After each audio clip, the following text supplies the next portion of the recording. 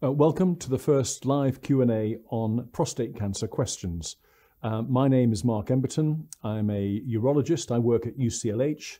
I'm also Professor and Dean of the Faculty of Medical Sciences at University College London. We're delighted to receive all your questions. They're starting to come in already, and we'll try and cover a range of topics. I've seen 4 questions already that address issues related to screening. That's probably the hot topic, and I'm sure we'll get lots on that. And then other questions about the biology of disease, which we'll cover. So with that, I'll go straight to the questions. And the first one is from Chris. So thank you, Chris, for this. This goes straight to the heart of the matter. This is the topical question of the moment. And Chris's question is, when do you plan to offer MRI tests to men who demonstrate prostate problems that may indicate prostate cancer? Well, we're doing that already. So if you go to your GP and complain of urinary symptoms or discomfort, it's very likely that your prostate will be assessed, possibly with a digital rectal exam, almost certainly with a PSA. And if either of those are abnormal, in other words, your PSA is above the reference range for a man of your age, or the prostate feels in any way unusual, you will be referred for an MRI scan. So that's the current standard of care in the UK and probably now in many parts of the world. I think to go beyond that question into a screening question, which is quite different, which is offering MRI to men who are well, who have not gone to their doctor about anything and who don't have any additional risk factors, that is a question that's being addressed currently. And some of you may have seen some coverage last weekend, some articles in the Daily Mail talking about a big prostate cancer screening study using MRI. That looks as though it's going to go ahead. We'll reveal more details of that in the new year. But it looks as though the UK is probably going to have one of the first screening studies using MRI, which we believe is the best test to identify disease that matters early in men who may not have symptoms, as well as men who do have symptoms. So thank you, Chris, for that. And I hope that helps answer that question to some degree. The screening question is a difficult one, and it's one that's frustrated sufferers, people who've been diagnosed with prostate cancer, because almost everybody wants to be diagnosed earlier than they were diagnosed. It's a really important question. What we do know is that the traditional methods of screening using PSA essentially and the old standard biopsy really wasn't that effective at identifying men early. And we were identifying a lot of disease that probably didn't matter. By bringing the MRI scan forward and using that as a kind of initial test, we will select men with clinically significant disease who have abnormalities in their prostate. But that's obviously a research program initially before it gets rolled out as a screening policy here in the UK or indeed elsewhere. I've got an anonymous question next, which takes us a little bit away from screening, but is kind of related. And this individual asks, what are the risk factors for prostate cancer? Well, there are 2 really important ones. Being a man, having male genes, being exposed to testosterone, and also age. And those are the principal factors that are related to prostate cancer. In fact, we often say that men, if they live long enough, nearly all of them will develop prostate cancer. However, only about 3% of men will die of prostate cancer over a lifetime. So you can see there's a big imbalance between what we call prevalence, the amount of prostate cancer out there, and the amount and the proportion of people that die. And that's how we're using tests to identify the individuals with prostate cancer that matters. And we think MRI is very good at that. It overlooks the prostate cancers that perhaps aren't even cancers, the so-called Gleason 3+3s, but misses very, very few of the larger cancers that present as lesions within the prostate. Now, there are other factors, and Western lifestyle is clearly one of them.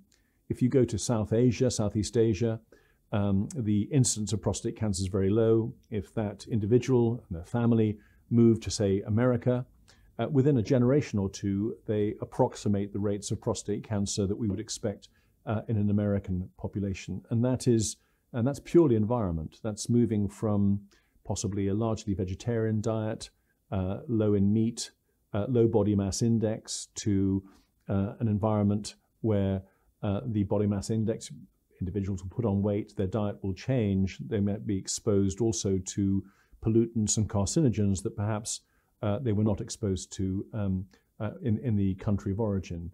And that's a fact. We know that that through migration, prostate cancer risk changes. We're also currently very interested in different ethnic groups and cultures and the prevalence of prostate cancer. Most people know that black men are predisposed, more likely to get prostate cancer, and when they do get prostate cancer, it can be of higher aggressivity. And again, the precise reasons for that are not known, but are currently the subject of a lot of research. There's not much you can do about reducing one's risk. You can't change your age, etc. And men often ask what it is that they can do. And this relates to another question that we have on biology. And my general answer is to try and adopt a healthiest lifestyle as possible. So I say what's good for the brain and the heart is good for the prostate. And we encourage the things that we know work. And that's, losing weight, exercising, eating sensibly, possibly reducing the amount of animal content in the diet and increasing the amount of plant element in the diet. And if you do all those three things, your general health will improve, your risk of dementia will diminish, the risk of heart disease will diminish, and we are of the belief that your prostate health will indeed be enhanced. Now, there are lots and lots of supplements out there. Many of you will be taking them. They're all about £1 a day or £30 a month. There are literally hundreds, and many of you will be bombarded by adverts for these supplements. The supplements tend to contain mixtures of things. So there's some plant-based products. Saw palmetto, which comes from the dwarf cactus plant, is in these substances. Selenium, zinc, vitamin A, vitamin E tend to be present. And that's fine. We think all those things are good, but they are probably better delivered as part of a good and balanced diet. So I would say, and obviously, if you want to take a supplement, you can, but actually the better strategy is to try and have some impact on your diet. And that diet should be broad and include nuts. Brazil nuts have a lot of selenium in them. Tomato-based products, red peppers, etc., have a lot of lycopene. And to get those nutrients through natural means, we believe is a lot better than through tablet formulation. So I hope that's helpful. So Kevin asks about PSA. I haven't said too much about PSA so far, other than it wasn't a great strategy when combined with biopsy as a screening method. In fact, it wasn't a great strategy when combined with biopsy as a diagnostic strategy. So historically, if you presented with a high PSA, most men then went on to biopsy. There was nothing else that we had available that could discriminate men with clinically significant cancer versus men without.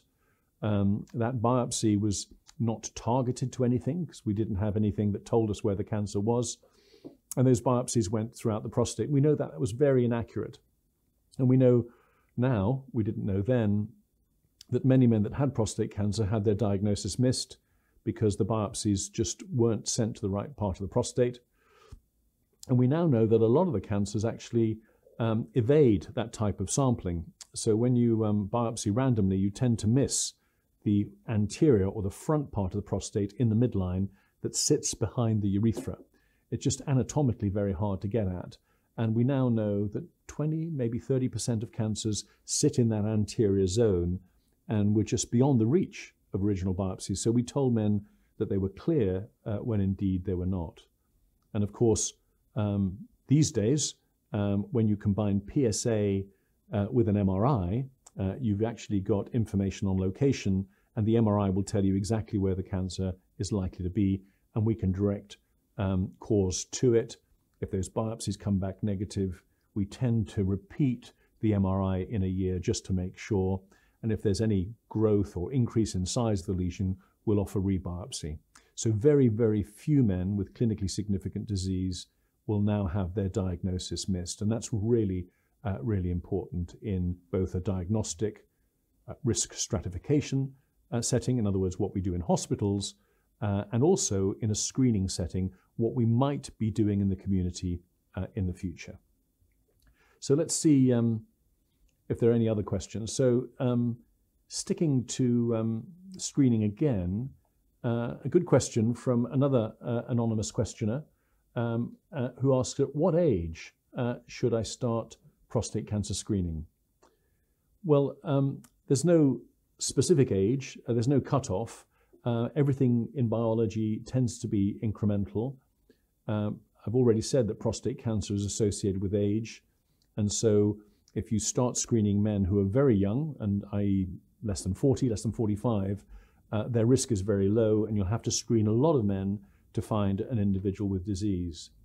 If you instead concentrate on the proportion of the population where the disease prevalence is going to be highest, so men in their 60s, maybe early 70s, you'll be able to screen fewer men to identify the cancers that matter. What we need to do, I think, in the future is have some information to tell us a little bit about risk. And this is called stratified screening, or risk-based approach to screening. And it may be that knowledge of your family history, of the genes that you were born with, or of certain kind of aspects of your life or previous diseases may predispose you to prostate cancer. And it might be those individuals that are then offered an invitation to a screening program.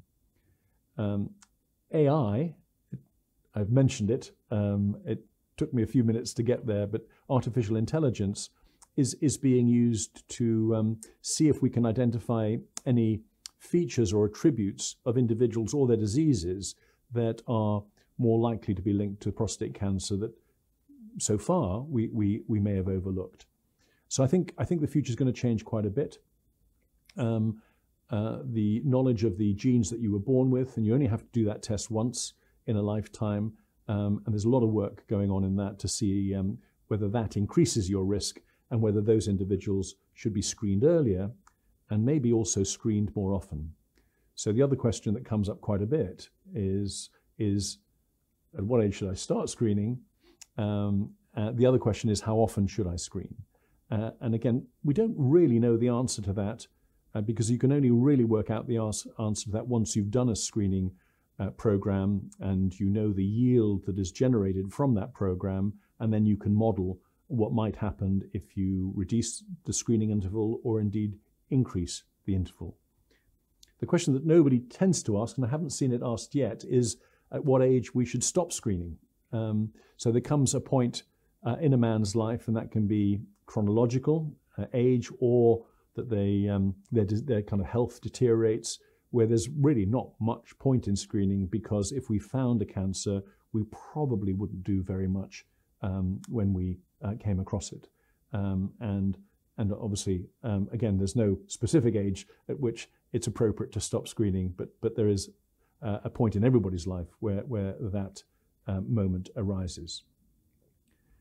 So Kevin asks, can we trick biology? That's an interesting approach by lifestyle intervention to prevent mutation of cancer cells as we age.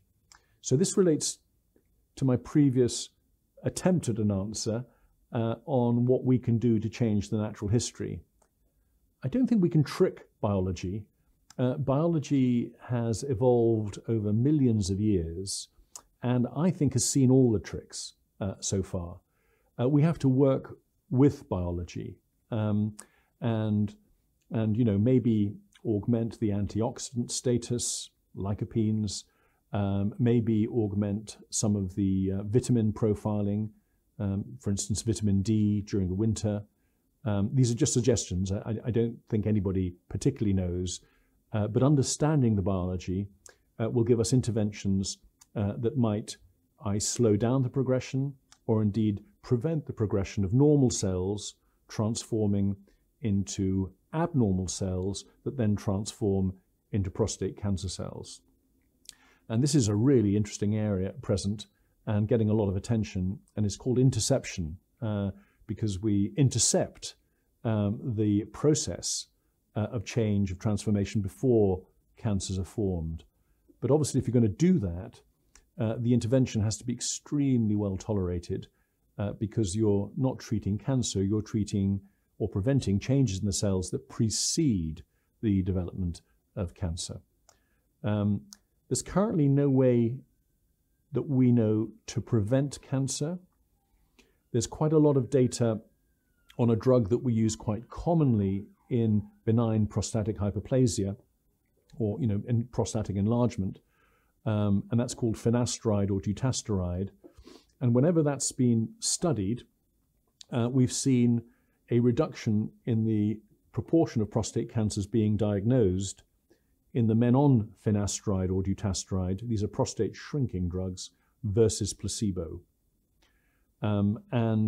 We and colleagues are looking at that again to see whether those drugs which are currently licensed for BPH might be thought about once again for prostate cancer prevention.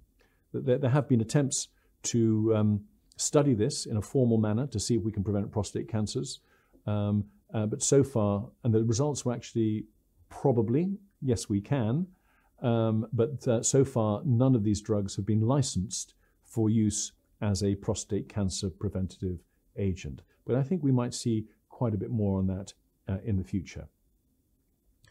So I've got, let's go down, and I've got a lot of anonymous questions here.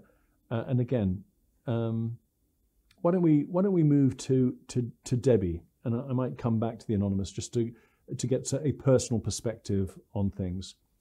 And Debbie tells us, and thank you, Debbie, for sharing this. She says, "My husband's been diagnosed with prostate cancer. I'm very sorry to hear that. He had no symptoms but decided to get tested. He had a 1 centimeter lesion that has not spread," that's good news, "contained within the prostate, and he's got Gleason 4+4. As it's very small," the question gets quite specific now, "could he have nanoknife as he doesn't like the side effects of other treatments?" So Debbie's husband looks like he's been diagnosed very efficiently and very well. Clearly MRI was used early. They identified a lesion within the prostate. That lesion has been targeted. This is all state-of-the-art, latest approach, and Gleason 4+4 has been found. Gleason 4+4 is an aggressive prostate cancer that needs to be taken seriously. There are lots of confusing numbers and scales in prostate cancer. For those of you that aren't familiar with the Gleason scale, there are 3 numbers that matter. There used to be more, but for the moment there are 3, 4, and 5. 3 is the pussycat, the cancer that may not be cancer, that probably doesn't matter, that nobody ever dies of and never spreads. 5 is the so-called tiger, the cancer that is likely to spread very quickly and often has spread by the time we've made the diagnosis. Now, Debbie's husband does not have any pattern 5. He's got pattern 4, which is the element in between. So it's neither the low risk one nor the high risk one, and is something in between. And these are cancers, these are prostate cancers that can spread, and all the cancer that was biopsied conformed to pattern 4. Hence the annotation 4+4. Had there been a kind of mix of Gleason grades, and Dr. Gleason was a pathologist working in America 40, 50 years ago, then the annotation would have been 3+4, mostly pattern 3 with a little bit of 4, or it could have been 4+3, mostly 4 with a little bit of pattern 3. So I hope that makes sense. There are lots of other scales that we might talk about later, but that's the Gleason scale. So in answer to Debbie's question, this is very likely to be contained. I Personally, if I was looking after Debbie's husband, I would get another scan just to make sure that it was contained. And we would currently use something called a PSMA PET scan that is the best scan that we have available that rules out prostate cancer outside the prostate. Now, it's highly unlikely that this is spread, given what we know, but the PSMA PET scan allows us to be sure. And we do the PET scan when we see cancer which has these aggressive components within them. The ability to treat, if there's a single area, and this is 1 centimeter across, then yes, it's usually very possible to treat in a focal manner. And what we mean by that, and Debbie is alluding to this, is that we use an energy source, and we use the energy source to kill the cells within the lesion, plus a margin around the lesion. All cancers need to be treated with a margin because all cancers extend microscopically beyond the limits that you can see. And whether nanoknife or cryotherapy, nanoknife uses electricity, cryotherapy freezes to -40, which is much colder than today, or HIFU, which concentrates sound waves and increases very rapidly the tissue temperatures to make the cells explode. It depends very much, which energy source we would choose would depend where the lesion is. Debbie doesn't specify where the lesion is. Typically, if the lesion is in the front part of the prostate, we would use nanoknife. If the lesion is in the back part of the prostate, close to the rectum, we would use HIFU. But it does look as though he is eligible as long as the PSMA PET was reassuring that we were dealing with disease that was confined. Now, Debbie does say that there's no spread, so it's very likely that Debbie's husband will have already had either a PSMA PET scan or a bone scan. So Debbie, I really hope that helps. And the reason Debbie's asking that question is that if a man is eligible for focal therapy and does need treatment, we can treat them with much less in the way of side effects. So the risk of incontinence virtually disappears, and about 90 to 95% of men will keep erections sufficient for penetration, assuming the erections were okay before treatment. The other thing we tell patients is that the volume of ejaculate will diminish. Semen is made in the prostate. Inevitably, when we treat the prostate, that diminishes. Some men will lose it completely. Semen tends to go anyway, definitely with surgery and also with radiotherapy. So that's a discussion you can have with your urologist. And obviously, this is something that we specialize in here at UCLH. Philip asks a question about TURP. Is it an outdated treatment?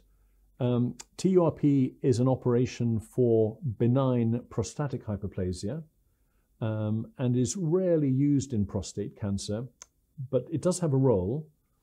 So sometimes men present with locally advanced prostate cancer.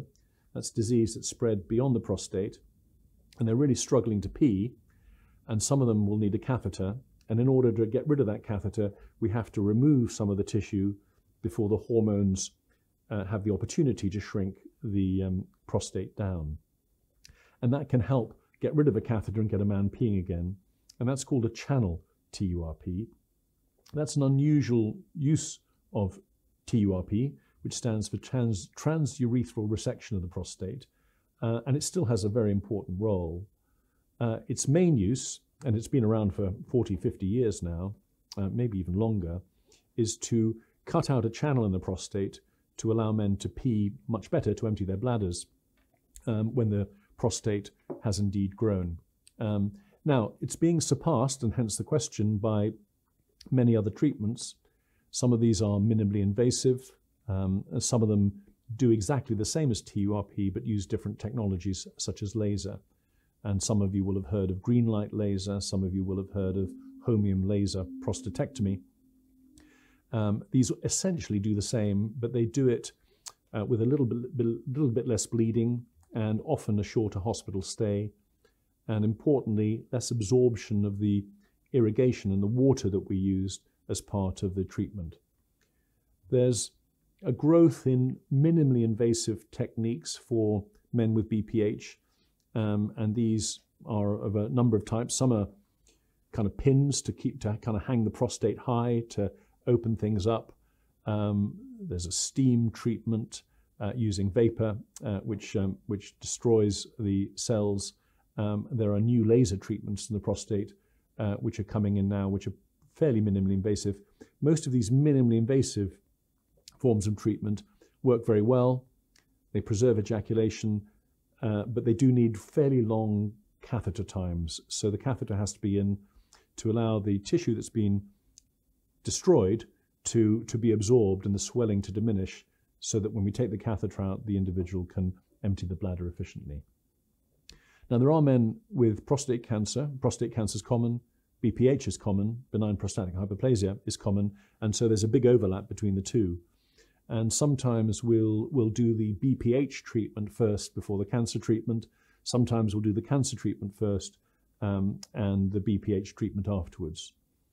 For instance, men who are waiting for radiotherapy, sometimes the radiotherapists will ask us to deal with the BPH first to get the bladder emptying efficiently, so that they don't run into problems during the program of radiotherapy, which might require a catheter and make things a lot more complicated. But that's a kind of complicated discussion that we would have with the radiotherapists, and obviously let the patient know of the options and the merits and benefits of doing one first versus one later. It's never usually completely clear-cut and is a kind of individualized form of treatment.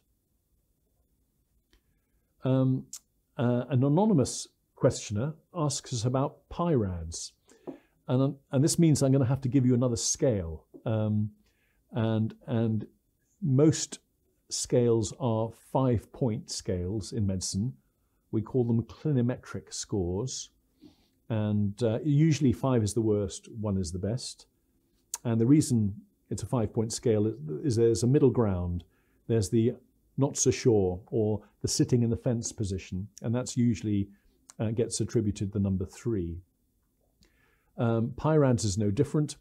PIRADS is used in MRI scoring. If you have a PIRADS 1 or 2, basically your scan is normal, green light.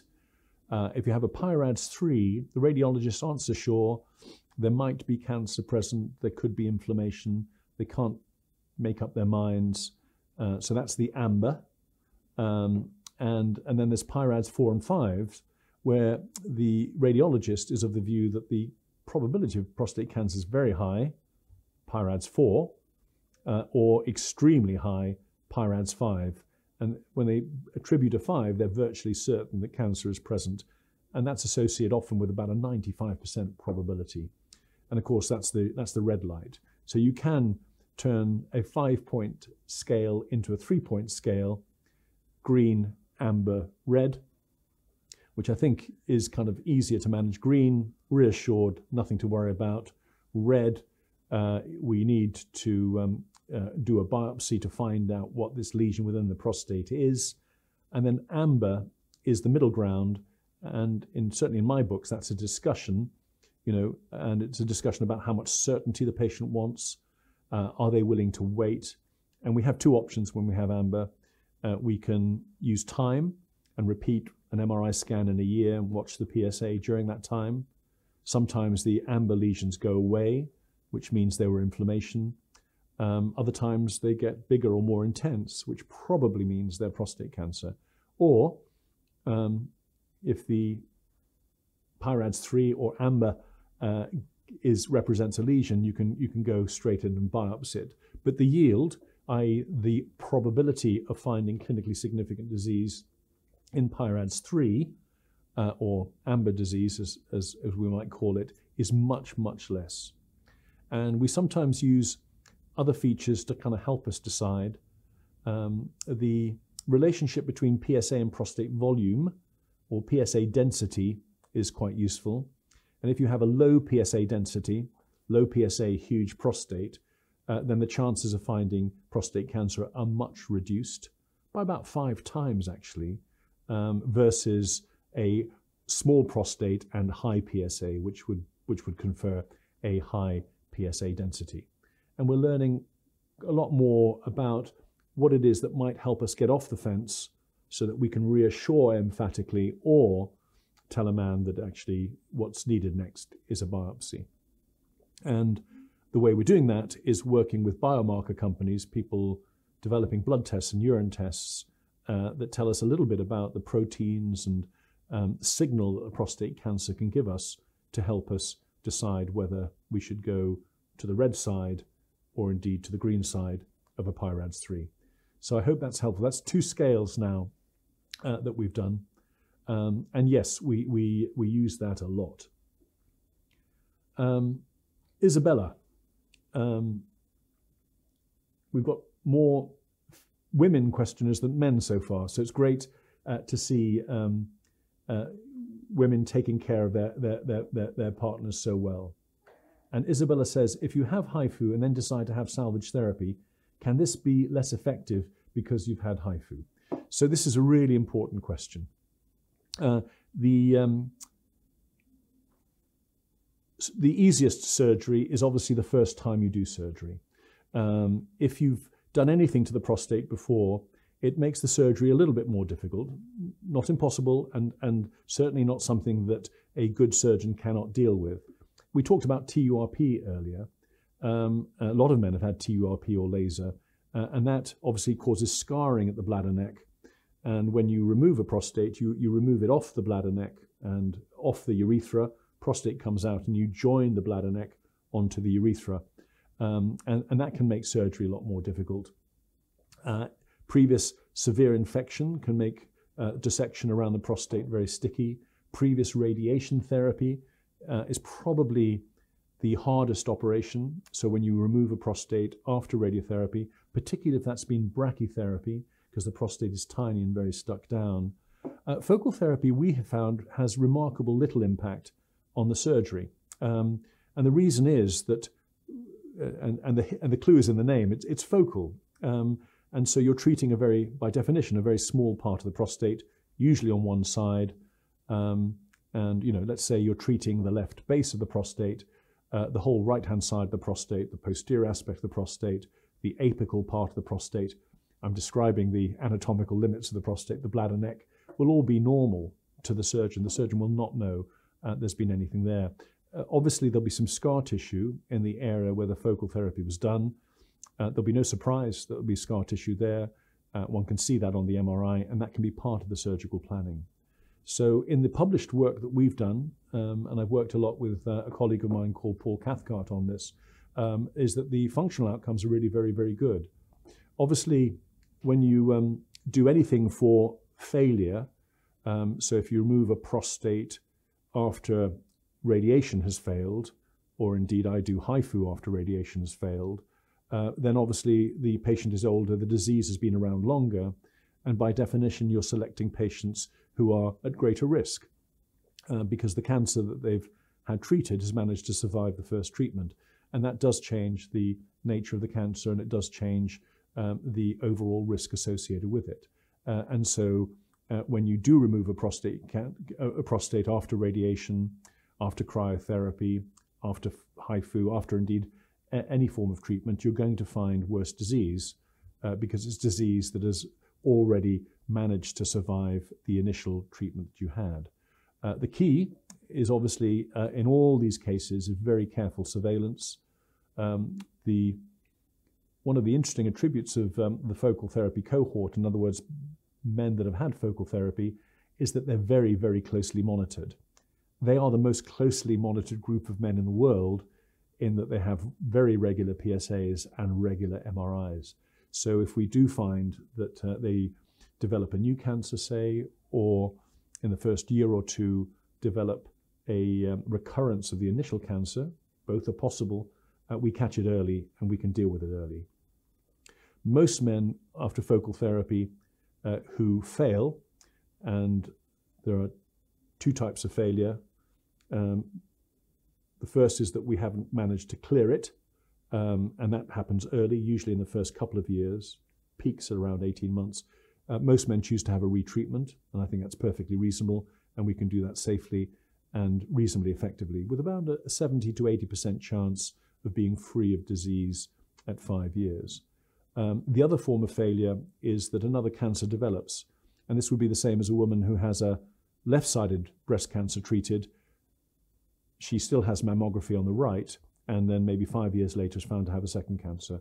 And in fact, that's the case in all cancers. You have your colon cancer, you still need a colonoscopy every 4 or 5 years just to check on everything. You have your kidney cancer removed, you still need the other kidney checked. So that's commonplace.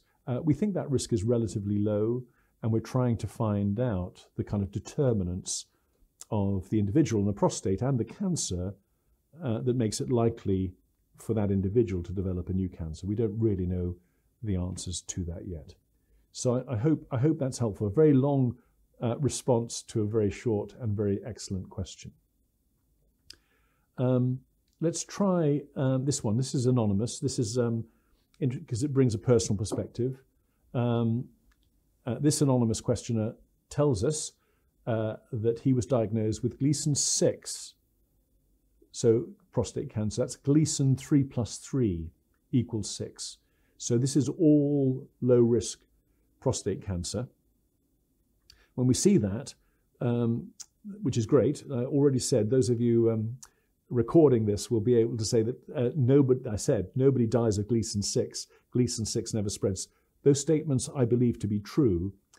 The trouble is that often, for the reasons, again, I said earlier, people with Gleason 6 might have some more aggressive disease elsewhere in the prostate. But let's read on. So I was diagnosed with Gleason 6 cancer in 2 of 24 cores 20 months ago. So what we're hearing there is that only 2 of the needle deployments of 24, which is a lot, 12 on the left, 12 on the right, that's a lot of needle deployments, contained low-risk prostate cancer. This looks favorable. If you biopsy men you know of a certain age, you are going to find low-volume Gleason 3 + 3. I usually ignore it when it's found, as long as the patient has been very well assessed using PSA, MRI, and biopsy if biopsy is being done. So let's learn a little bit more about this individual. So the PSA ranged from 5.1 to 5.9 in 2022, and then 6.1 in 2023. That's quite a jump. We would normally expect PSA to rise by 0.2 micrograms per litre per year. So if you watch a group of men age, on average, the PSA will go up at that very slow rate. So it'll go up 1 point over 5 years on average. Everybody will be slightly different, but that's the average rate. This is a PSA rise that we would see in 5 years happening in 1 year. So this is a significant rise. It can still be due to random variability, and it might not be prostate cancer related, but it's a significant rise. And here's the question. Would your advice to be to wait and watch, or to have preemptive intervention? I am in my early 60s. So if this were me, I would want to be sure that the Gleason 3 + 3 = 6 was all I had. And I would be very, very comfortable if my MRI showed a normal picture, PIRADS 1 and 2, green, and if I would be very happy to live with small amounts of Gleason 3 + 3 if my MRI were normal. Now the PSA, I think, will probably relate to the prostate volume. My suspicion is that this individual has probably got a large prostate, 50 or 60 cc's. The PSA density is normal. So if we divide the PSA by the prostate volume, you get 0.1. And that the Gleason 3 + 3 is a chance random finding. But he does need to have a high quality, normal MRI, which confers low PSA density to get there. Now we can flip this round to today. So if this individual had a 50 cc prostate and the PSA was between 5 and 6, which it is, and the MRI was negative, I wouldn't do a biopsy. And so I wouldn't know about the Gleason 3 + 3 because I don't think it matters. And this individual would not have the burden of a cancer diagnosis and the worry that he's clearly expressing. And we can do that because we know what a negative MRI means today. And what we're trying to do is, when it's safe, to try and reduce the incidence of this low-risk prostate cancer, which we believe to have no or very, very little clinical relevance over a lifetime. So I don't know your name, but thank you very much for that question. And thank you very much for sharing your own personal perspective. I do hope this works out for you. As again, my reading of this is that you're probably pretty safe, but just make sure you get that high quality MRI and make sure that it's completely normal. So thank you for that. Let's have another personal perspective. Again, this is anonymous, and this individual tells us that he's 69 and the PSA level's 5.4. The prostate is known to be enlarged, though we're not told how big it is. The MRI scan has been done, and it will tell you the prostate volume, we just don't know what it is. He was offered a biopsy, and he declined it, and the PSA level is stable for at least a year now. Am I doing the right thing, he says. And again, the answer is very similar to last time. It depends. If the prostate volume is 50 to 60 mils, his PSA is 5.4, and it returns normal signal, I would recommend to him, and indeed if it were me, I would not have a biopsy. And I think that's a perfectly safe thing to do, and would only biopsy if the PSA goes up or an abnormality develops in the prostate. And so the question that this individual must ask his doctor is there an abnormality in the prostate? And if there is, I would suggest one of two things. It either needs a biopsy to find out what it is, not everything we see is cancer, or the lesion needs to be followed up. And we currently think that lesions are relatively safe if they are stable.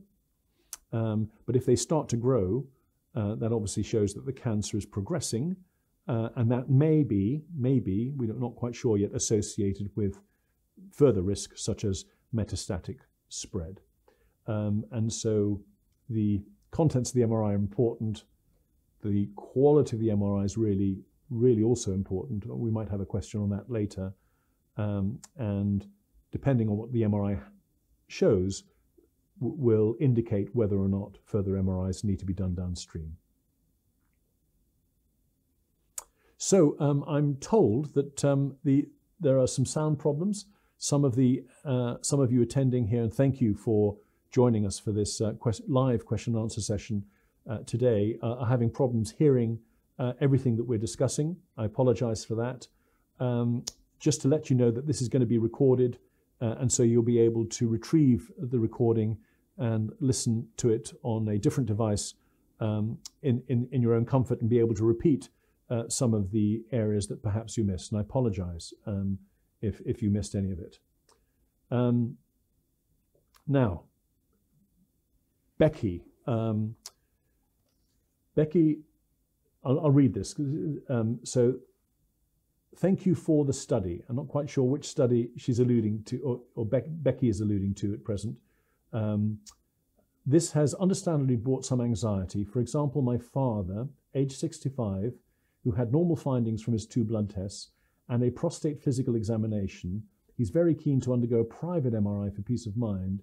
Would you advise this? And if so, would a normal MRI be sufficient? Or should this be a multi-parametric MRI? Thanks so much. Okay, so really good question, Becky. You're clearly keeping up on the literature. Becky's question addresses a study that we published very recently from a study called Reimagine. It had a huge amount of press interest, and, well, for 2 reasons. It was the first time that we offered MRI to the community in men that had not had a PSA beforehand. And this was something called a random invitation. So we went to GP practices, and men were randomly selected, the play of chance, and they were selected, and then we would write to them, do you want to come and have an MRI prostate health check?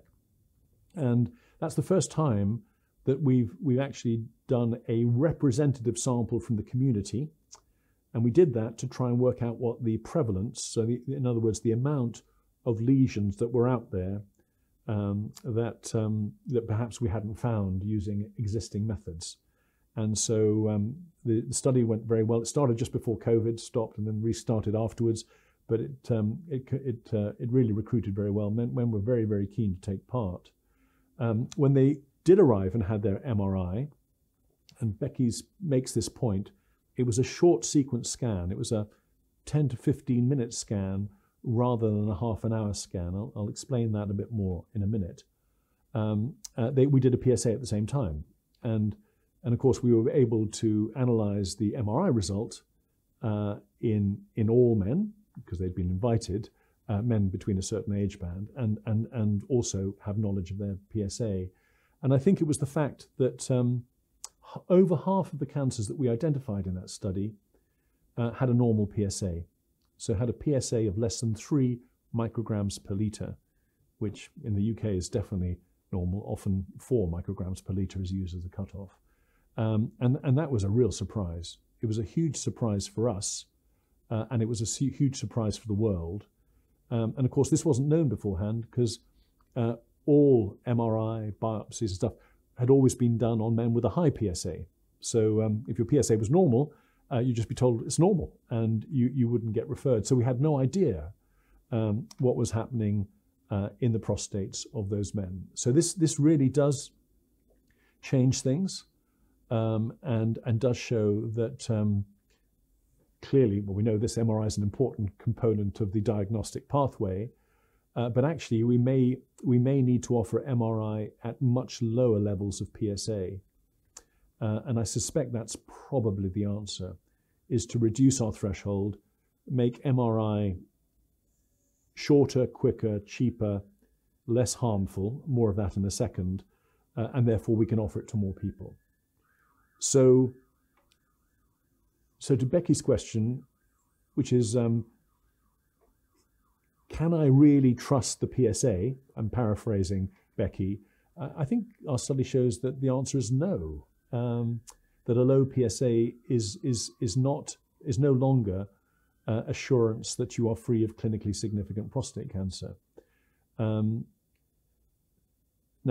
if your PSA is less than 1, the likelihood of having clinically significant prostate cancer goes down significantly. So there's probably very little merit in scanning men whose PSA is greater than 1. But what I think we're going to have to do is lower the threshold. And obviously, if Becky's father wants to have an MRI, I'm sure he can get it done. And I'm sure that will be part of the pathway indeed in the future. Now, these quick scans are important. The multiparametric MRI that Becky refers to is the long scan, which typically has 3 components. Going to get technical now. T2, which is the anatomy, diffusion, which measures the movement of water, and the gadolinium scan or dynamic sequence, which measures the blood supply. And obviously we use each of those sequences to discriminate healthy normal tissue from cancerous tissue. And they all work together, so if they're plus on one, plus on the other, plus on the other, it's very likely to be cancer, and any other kind of distribution or plus minus has different permutations. What we've done for the screening scan is to take away the gadolinium component, the dynamic component. That's the one that takes time, requires an injection. And because you're being injected with gadolinium, you need a doctor present in case you have a reaction to it. That makes it really expensive. If you get rid of that, the scan becomes a 10-minute scan, and you don't need a doctor present, so you can do it anywhere. You can do it in a supermarket, on a lorry, and the costs just dramatically fall. You don't need to buy gadolinium. And importantly, because there's no injection of anything, there's no harm done to the individual, because it's an entirely passive process. All the man has to do is lie in the scanner. We don't think that the magnetic field is harmful. Fetuses can have an MRI scan. It may be that injecting gadolinium is harmful. We just don't know yet. So getting rid of that as part of the sequence is really, really important.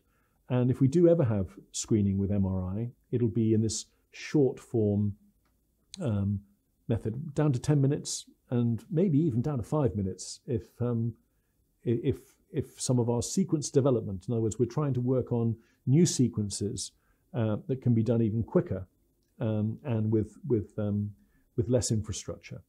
And if we do that, more and more men can benefit from earlier diagnosis. So Becky, I hope that helps your father. So my answer to your question is yes. I can't reassure anybody until I've got a normal MRI scan, and I think our data strongly supports that. We're coming to the end of this live Q&A. Thank you for your fantastic questions. These have really been superb, and so far have addressed diagnosis, screening, biology, personal kind of dilemmas, etc., etc. So let's see if I can find another question. Okay, here's a kind of international perspective. Let's see how this plays out. This is another anonymous question. And having spoken to consultants in England, Scotland, Germany, and the USA, they recommend radical prostatectomy due to a friend's young age of 46. And the patient is T2. That means the cancer is confined to the prostate. N0, lymph nodes are clear. M0, no evidence of metastases. 11 millimeters of Gleason 4+3, no symptoms. Why not consider something less invasive? Well, it all depends on location.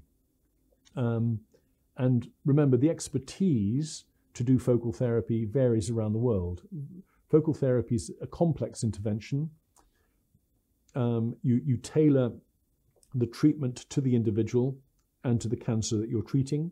So your information has to be first class, really good MRI, very good biopsy strategy, and you have to be a master of the energy sources that you are using. Now, none of that is impossible to achieve, and it should be possible in any good center, but you need everything there to align.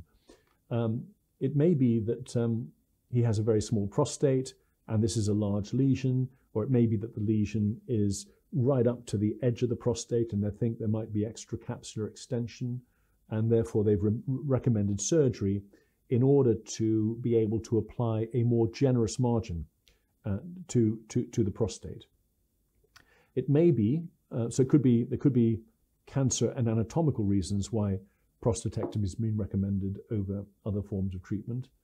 If this lesion is away from key structures and you can get a margin around it, in my book and many other people's book, he would be eligible for a focal treatment. The patient does have to know that, at 46, he has 40, 50 years of life expectancy ahead of him, and it may well be that he could develop a second cancer during that time, and that would need treatment. And obviously, during that period, and for the rest of his life, actually, he will need fairly intensive observation, just as you would after a colorectal cancer, a colonoscopy, or indeed any other cancer. We don't stop at keeping an eye on the host organ. And obviously prostatectomy treats the existing cancer and treats future cancers that might occur within the prostate, if they are indeed likely to occur. So there may be very, very good reasons why prostatectomy is the right treatment for this individual, but equally, he may be eligible for focal therapy, and if he is, he needs to get advice on it and make a decision based on the best evidence that we currently have available. And it may be in a 46-year-old that management of this disease might be sequenced. So you might start with focal therapy, and that will keep him functioning well from a urinary perspective, from a sexual perspective. He might not have completed a family, etc. Obviously, you would want to save sperm before having any treatment if that were the case, and possibly might need more treatment in the future if he develops a new cancer. But that could also be described as a successful form of management, and that you tier the therapy to the priorities of the individual, keeping cancer control at the forefront at all times. So I wish your friend very well.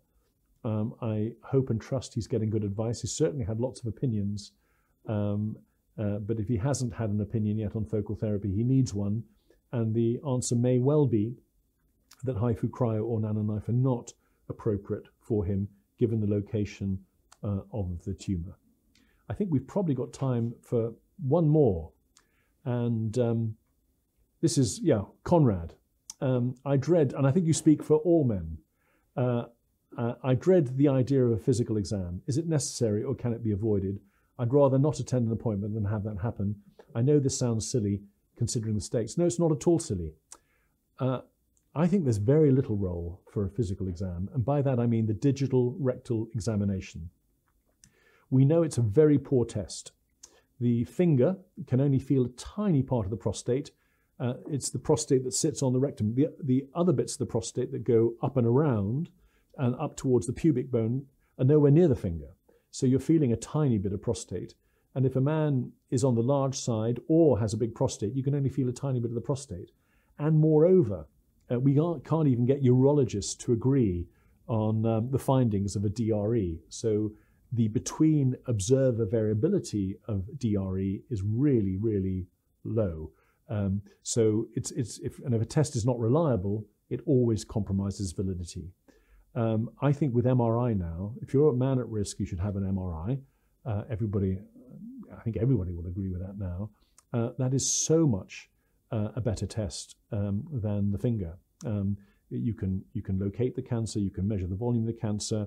Moreover, we can agree on where it is. It serves a baseline for the future, etc., etc. So I see the end of DRE. I do very, very few physical exams. And the beauty about MRI is that it's a trousers on test. You keep your trousers on during an MRI, and I think Conrad will be greatly relieved by that. So I think on that positive note, and I think it's a really important way to finish, men have been reluctant to accept screening because they were worried about having a finger put in their rectum or a probe put in their rectum or biopsies done through the rectum. None of that is necessary anymore. During the biopsy process, a probe is usually put in the rectum, but we normally do that under conditions in theatre with sedation, sometimes anesthesia, if that's an issue. So the finger and the biopsy through the rectum have completely disappeared. And I hope that'll be a great reassurance to any man listening who is considering getting tested in the knowledge now that they won't have a finger in the rectum or indeed a biopsy through the anterior rectal wall. Could I thank all of you for your fantastic questions? It's really, sorry, I could scroll down more. The questions are just piling in now.